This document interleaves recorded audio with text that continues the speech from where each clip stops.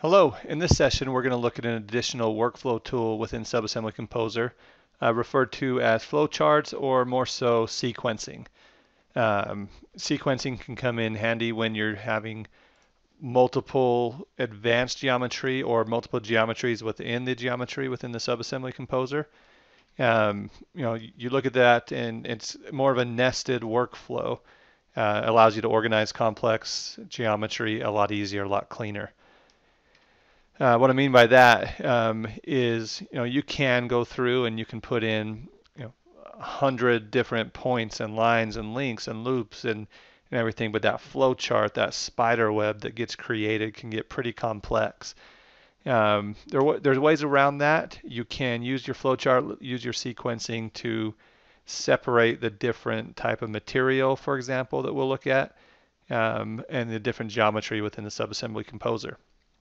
So let's jump over to Subassembly Composer and we'll take a look at a well-created flowchart and sequencing within Subassembly Composer. Okay, so here in Subassembly Composer, you can see what we have is a concrete curb and gutter that has an embedded pipe in it, some materials, and also a terrace or a boulevard from that back of curb. So if we look at it, you can see that within this subassembly, just the curb itself can get pretty complex. There's a lot of links, there's a lot of points, there's a lot of geometry in there, there's a shape. Same with the material and same with the terracing, which is pretty straightforward, pretty simple. If we take a look over here at our flow chart, you can see what we've done is we've created a series of sequences. So first of all, we've got our starting point and we've started with the sequencing. So all you do here on the left is grab your sequence, drag and drop it over to create that additional sequence in there. You can name your sequence and so forth, make it a little bit cleaner. I'm going to remove that. So if we look at this top one, the first sequence is curb. Second sequence would be the pipe.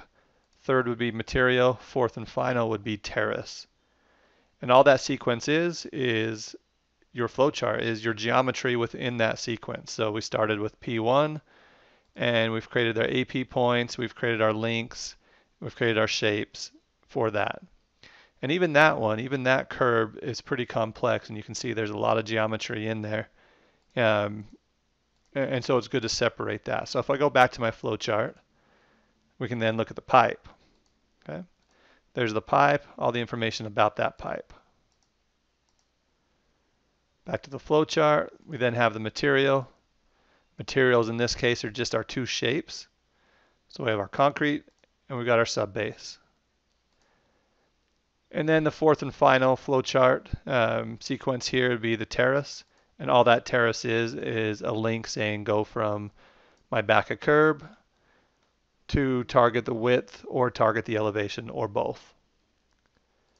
So a good way to clean up your subassemblies, to keep them organized, to keep the complex ones a lot cleaner, so that way maybe you're not the one that has to edit it or create it. It'd be easy to find where that information is. So through the use of the different flowcharts, through the use of sequencing, you can see how you can make a much cleaner product